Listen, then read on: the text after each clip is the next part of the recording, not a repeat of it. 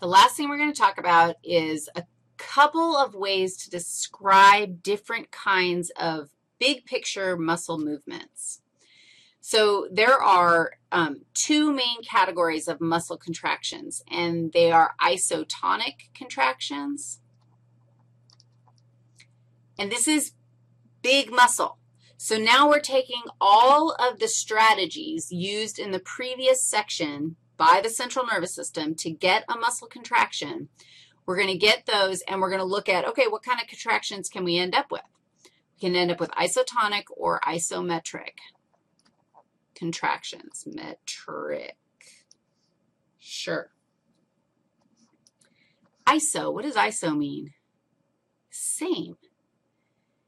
Isometric, I have to do isometric first because that's how my brain does it. Isometric, same length. In an isometric contraction, you have muscle contraction, but you have no movement. What? It happens all the time. I can push on a wall. I can try to lift the building. It doesn't matter how much I contract my muscle. I'm not going to be able to move some things. That is considered an isometric contraction. Isometric contractions happen because of elastic qualities of the sarcomeres.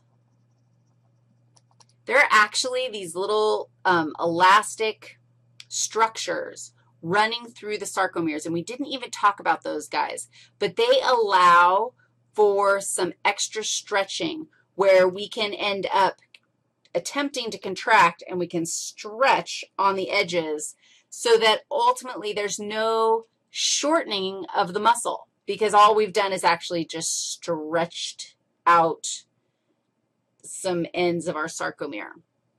There's also stretchy components in tendons.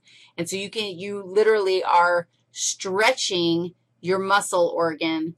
You're applying the force and trying to shorten it, but you're not successfully shortening it because of the stretchiness. If you think about it, this only happens if the load is too heavy to lift. So you're applying a force, but what you're applying the force to is too heavy. You can't lift it. So no amount of force that your muscle generates is going to move the object, which means you're literally stretching your muscle to the maximum. And depending on how big of a thing you're lifting and how much force you're trying to lift it with, you can do damage to your muscles.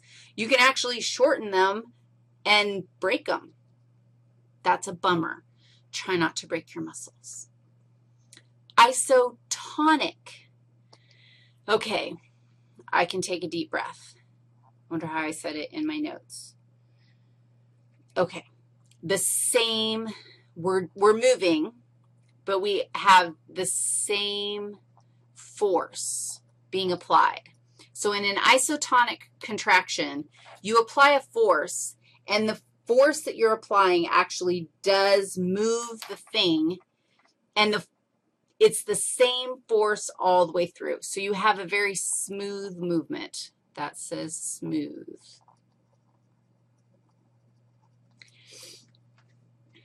Are you ready for this concept? There are two flavors of isotonic contractions. There are concentric.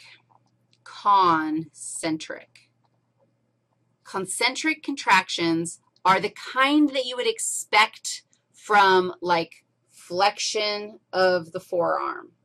My bicep muscle contracts and flexes my forearm. Concentric contractions shorten the muscle. That's a C. Okay, this is opposed to something called an eccentric contraction. And go ahead and get ready for this concept.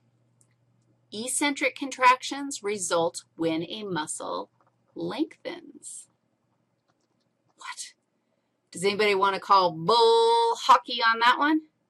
Probably. But no, it's true. Imagine, if you will, my massive bicep has just lifted this gigantic pen.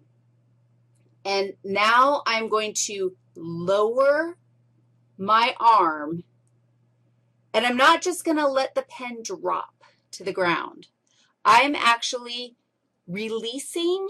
I'm letting the pen go, but feel your bicep when you let your pen go. If you slowly put it down on the ground, your triceps are contracting. This is an antagonistic group to the biceps group. So we are getting triceps contraction in order to drop the pen or to lower the pen down back onto the table.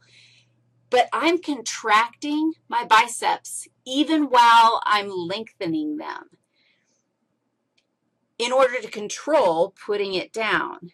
Think about the central nervous system and the fine messages that need to be delivered to these muscles in order to carry out what, if you start thinking about it, become wholly complicated actions.